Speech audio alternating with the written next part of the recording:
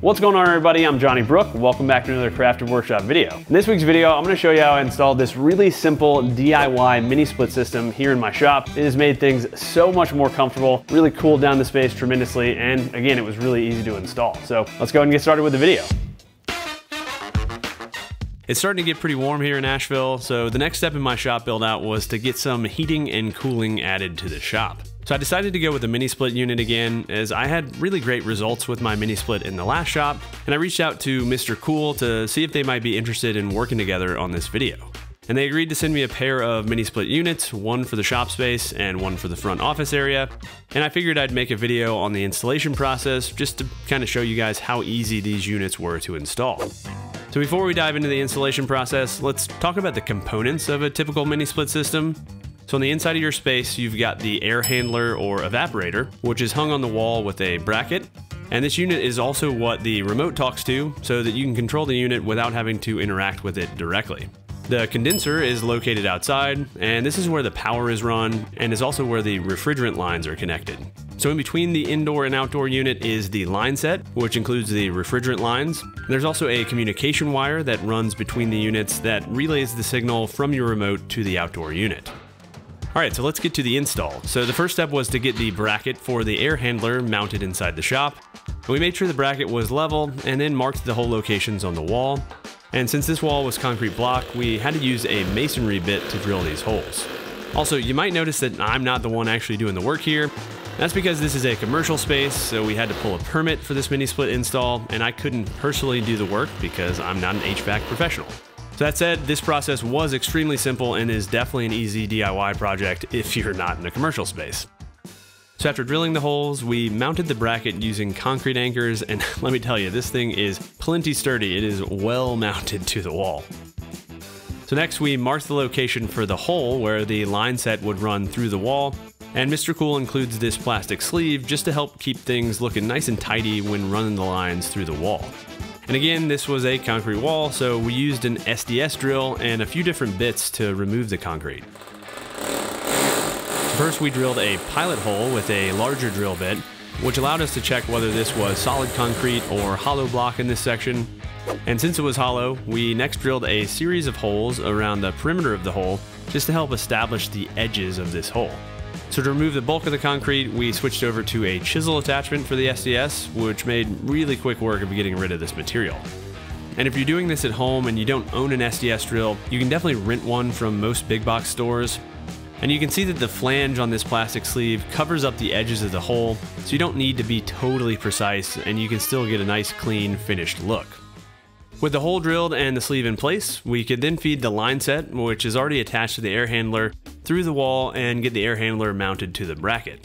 And this is definitely a two-person job, as one person really needs to be able to feed the line set while the other person lifts the air handler. And the back edge of the air handler hooks onto the bracket, and then it just kind of snaps into place. Next, we could run the condensate line from the air handler outside, and this is where all of the water that the unit pulls from the air will escape to the outside. And it's really important that this line isn't kinked or crushed in any way, as the water needs to be able to flow freely. And there isn't a pump here, so the water purely relies on gravity to flow out of the pipe, which is why you see that this pipe is running straight down the wall.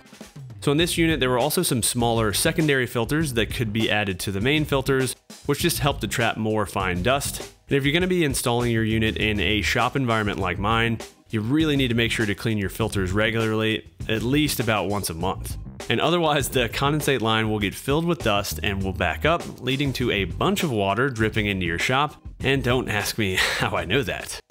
So next, we secured the line set to the wall using these brackets, and then ran the lines back to where the outdoor unit would be located. And as I mentioned, this Mr. Cool unit comes with a pre-attached 25-foot long line set, and these lines are actually pre-charged with refrigerant. And this is what makes this a DIY installation process, as typically you'd need to pull a vacuum on these lines when attaching them to the condenser.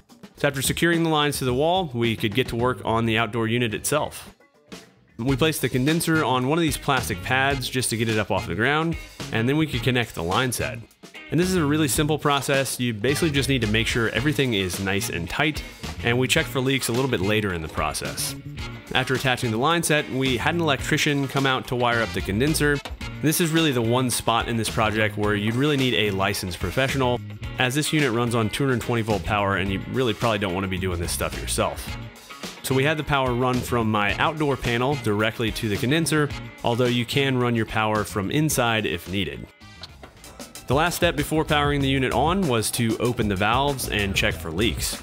And opening these valves allows the refrigerant in the condenser to run into the lines, so you want to make sure to be ready to check for leaks before opening these valves. We use this big blue leak detector spray to check for leaks, but you can also just use soapy water, and if you see any bubbles, you just need to re-tighten that area. And luckily we had no leaks, so we could get the air handler powered on, and let me tell you, it was pretty dang awesome to feel that cool air for the first time. Yes! Oh my gosh. Oh my gosh, yes. Holy crap. So with that, this first unit was pretty much ready to go, but I also wanted to add this smart controller accessory that Mr. Cool includes with the unit. And this little USB stick has a Wi-Fi radio inside, which allows the unit to connect to your local Wi-Fi network and be controlled remotely.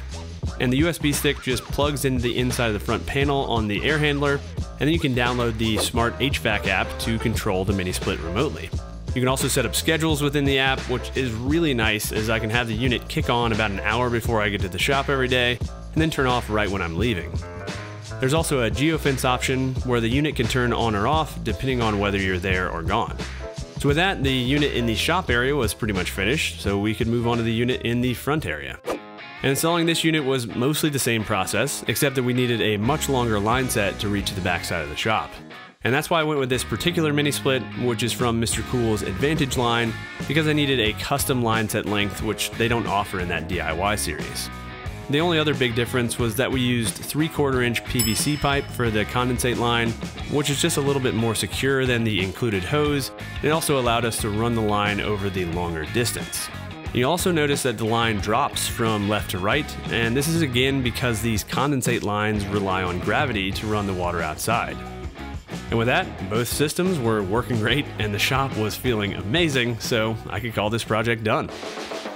All right, hopefully you guys enjoyed this one. I am really happy to have this mini split system installed here in the shop. It was getting pretty toasty in here. There's really no airflow in here, and this mini split has really gotten the temperature under control here. If you want to learn more about these mini splits, check out the links in the video description below. Also in the video description below will be links to all the tools we use to install the mini split system in case you guys are looking to add those before you tackle one of these projects on your own. And last, if it's your first time here, go ahead and get subscribed and ring that little notification bell. I've got new videos like this pretty much every week, and hopefully you guys enjoyed. So thanks again for watching, everybody, and until next week, happy building.